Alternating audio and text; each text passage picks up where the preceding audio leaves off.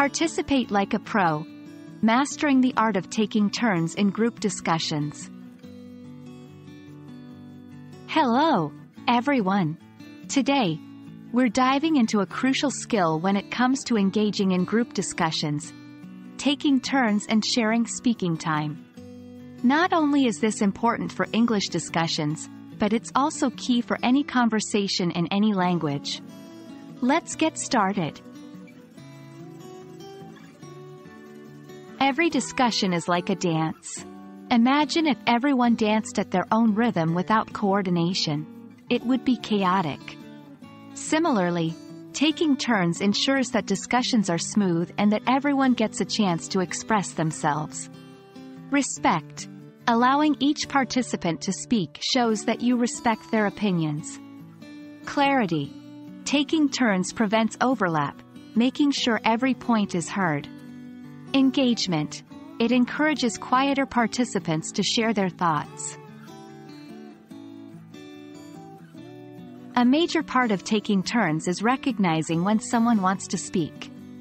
Often, they won't say it directly, but their body language will. Eye contact. Someone may catch your eye or look around as if seeking permission to speak. Leaning forward. This shows eagerness to jump into the conversation. Opening the mouth. Sometimes, a slight parting of the lips suggests someone has something to say. When you're ready to let someone else speak, you can use filler phrases to signal you're concluding. So, that's what I think. What about you? I'd love to hear others' perspectives on this. That's my 2 cents. Any other thoughts? Sometimes, discussions get heated, and overlaps happen. Here's how to deal with them. 1. Stay calm. Don't raise your voice. Instead, finish your point succinctly. 2. Acknowledge the interrupter. I see you have a point. Let me just finish up quickly. 3. Use body language. A raised hand or open palm can signal that you're not done speaking. In every group, there are those who speak less.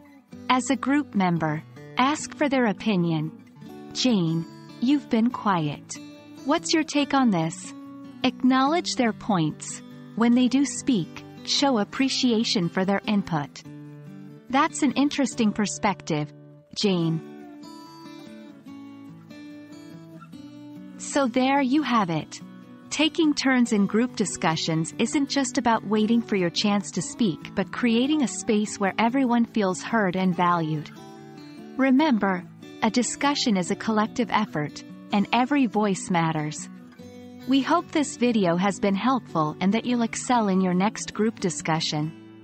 Until next time, happy discussing.